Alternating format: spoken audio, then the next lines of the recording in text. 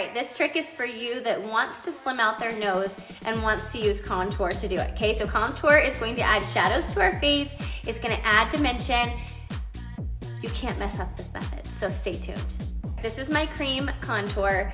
It's not warm, it's not providing any type of warmth to my skin. It's going to be cool tone, so it's going to actually kind of bring out that natural shadow in the nose, and dark makes things appear smaller, so that's what we're doing. So you're gonna take your 2 pointer fingers and you're going to just put them in the cream, just like that.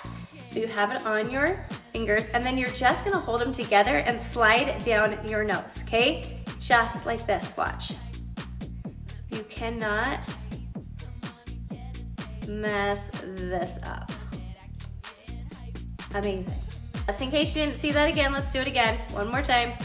All the way down, they're just touching. That's it. And then right here in the middle, we're gonna brighten it up. Let me show you what we're gonna do. This is my brightener highlight, and just using the 2 sides of that contour as a roadmap, I'm just gonna take that brightener just right down the middle of my nose, then we're gonna blend it out. This is Seint's blend brush. I like it because it's nice and soft. I'm gonna start with that contour, and I'm just kind of pulling it down to the side of my nose a little bit like this. And then I'm just gonna blend out the middle, just like that.